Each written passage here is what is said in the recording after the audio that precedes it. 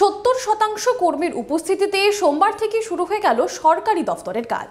এদিন সকাল থেকে কর্মস্থানে আসতে শুরু করেন কর্মীরা। প্রত্যেকেরই মুখে মাস্ক। বিকাশ ভবনের চিত্রটাও বেশ সচেতনতামূলক। গেটের সামনে ঝুলিয়ে দেওয়া হয়েছে মাস্ক ছাড়া প্রবেশ নিষেধের বিজ্ঞপ্তি। সেখানে করা হচ্ছে থার্মাল স্ক্রিনিং। এমনকি অফিসের ভেতরে কর্মীদের বারবার হাত স্যানিটাইজও করতে হচ্ছে।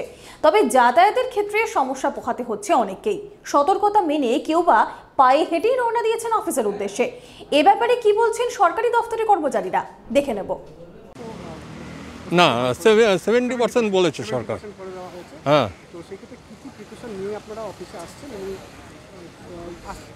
কি precaution? Mask, hand gloves, sanitiser তো ক্যারি করছি না। এখানে স্যানিটাইজারের ব্যবস্থা আছে, তাই স্যানিটাইজ করে এখন ঢুকছি। সরকার তো বলে দিয়ে খালাস, আসতে হবে। কীভাবে এসেছি? 2 ঘন্টা ধরে হেঁটেছি সকালবেলা। এখন বাজে ধরুন 10টা 10-15। আমি বেরিয়েছি ওই 8:30 নাগাদ, হাঁটতে হাঁটতে দমদম থেকে। দমদমের ভেতরে থাকি, ওখান থেকে হাঁটতে হাঁটতেই আসছি। না না, বাসের মানে আমি চেষ্টাই করিনি, কেননা খবর দেখছি সকাল থেকে। তারপরে বিভিন্ন কলিগের সঙ্গে কথা হলো ফোনে। আমার মনে হচ্ছে এটাই বেটার। কষ্ট হলো ভীষণ, তাও এসে পৌঁছেছি।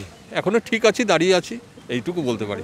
দেখছেন, মাস্ক পরেছি, বাসে এসছি, সরকারি বাসে এসছি। ভালো ব্যবস্থা ছিল, যতটা সিট ততজনই বসিয়ে মানে এলাম, কোনো অসুবিধা হয়নি। হ্যাঁ, ভালো তো হতোই। সবাই তো সরকারি বাস অ্যাভেল করতে পারবে না। প্রাইভেট বাসগুলি খুললে ভালো হতো, যতজন সিট ততজন নিয়ে যদি চালাতে পারতো।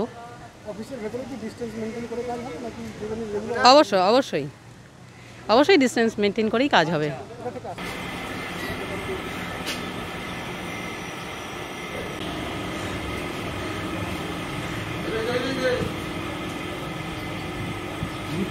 ছোট জায়গা